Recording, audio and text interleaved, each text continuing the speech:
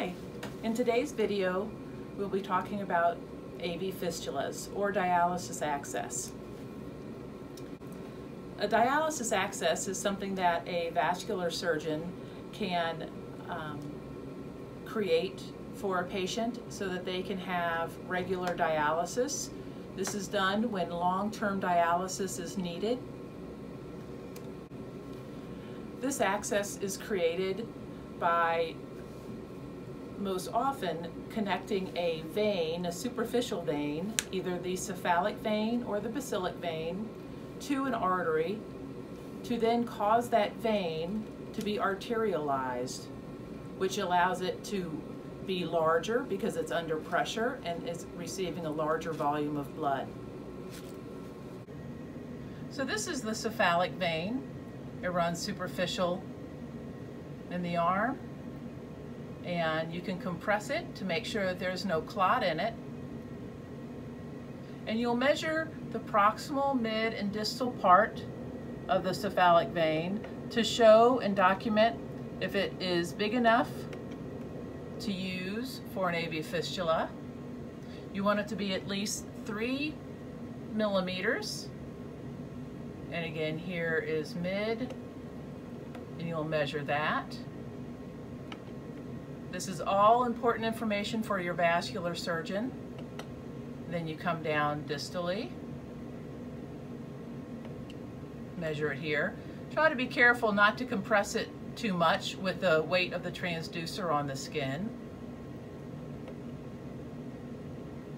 And also, as you're going down, you can also document patency of the artery that they would be using, putting color,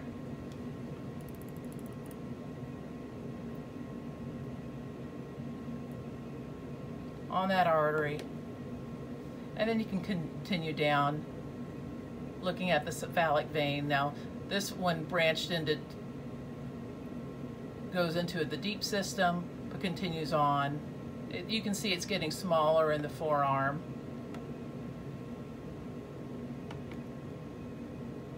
But it's still 3 millimeters. If it stays over 3 millimeters all the way to the wrist, often the doctors will choose to hook the cephalic vein into the radial artery. And again, at the wrist, check the radial artery for patency.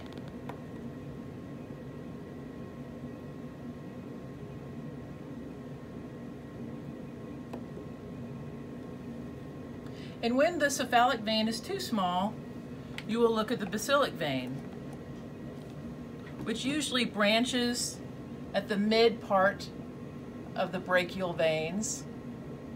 You see the brachial vein, 2 brachial veins and a brachial artery there. The artery is not compressing. You come down, there's the basilic coming off, and that's at mid-arm. And again, try not to compress it so that when you take your measurement, it's not a compressed vein. But if the cephalic is big enough, they will use that because it is more superficially located. So therefore, when it's made into an AV fistula, it will be easier to access for the dialysis nurses. You can see here's the cephalic vein compared to the basilic vein, which is much deeper. Okay. What do you do if both of the veins are too small? Oh, if both of the veins are too small, the vascular surgeon can use a Goretex graft. It's basically a hose that they can put inside a person, and they will hook it to the brachial artery and then hook it to the brachial vein. Sometimes if the brachial veins are too small, they may hook it to the brachial artery, loop it around, and feed it into the axillary vein.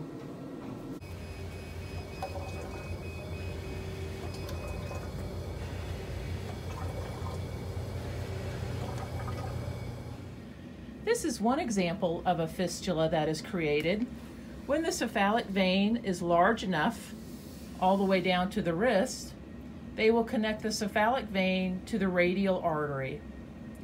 When you document this fistula, you get a picture just before the anastomosis right here. This is the native inflow.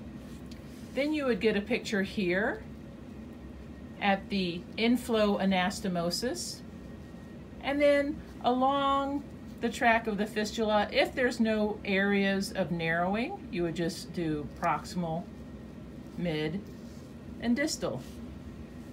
Of course, along your imaging, if there's a narrow spot, that can be your proximal or mid or distal, depending on where the narrowing is, whether that narrowing is due to thrombus or due to the fact that the vein has not matured yet. When you get your velocity here and all along the fistula, you will get the systolic velocity and the diastolic velocity, but you will also get the volume flow. The flow volume tells you how much blood is going through, and you will be measuring the size of the artery. You'll measure from intima to intima, telling the machine the size of the vessel that you're getting your tracing from. And you'll do that at all these points. Now, if you have the vein is only big enough in the upper arm, they will take the cephalic vein and hook it into the brachial artery at the antecubital fossa or in that area.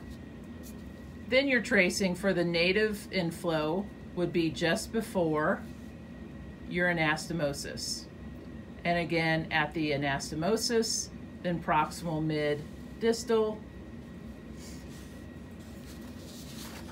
If for the basilic, if the cephalic is too small and they use the basilic, this basilic will be hooked in the same way at the brachial artery.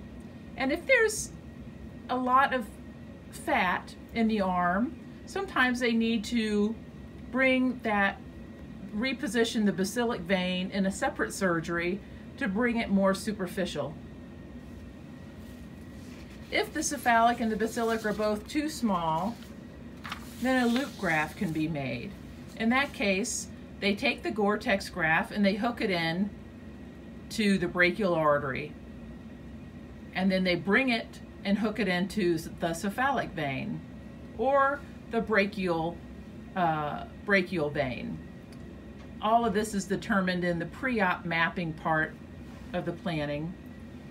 And in this case, you would do your first velocity and flow volume would be in the native inflow, which would be in the brachial artery before the anastomosis.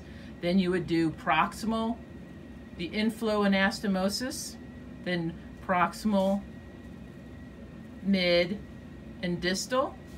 And then the outflow anastomosis would be your next picture right here, and your native outflow. Okay. So on the Philips Epic ultrasound machine, when you have a tracing, this is of my brachial artery, and I have the HQ on, that automatically measures the waveform and gives you a velocity here and the temporal average peak velocity as well. You can go into the measure tab and pick flow volume flow, and here the machine prompts you to tell it where the artery is, there and here. See how you can tell it how big that vessel is? And in doing so, and then you come down here when you've told it where the walls are, hit done, and then it gives you the volume flow, which in this case is 160 cc's per minute. Now, if I had a fistula that was hooked at my brachial artery just past there, the volume flow would be bigger, and the waveform would not come down and much less past baseline in the diastolic part of the waveform. This is a resistive waveform, which is typical in the arm or the leg when the flow is going to a muscle vascular bed. If it was going directly into a vein and that fistula was patent and working, you would have lots of diastolic flow. It would look more like this. This is the waveform that you would expect in an artery that is flowing into a low resistance vascular bed. This happens to be my ICA, but in a fistula, if a fistula was in place and this was a brachial artery, this is what the waveform would look like here.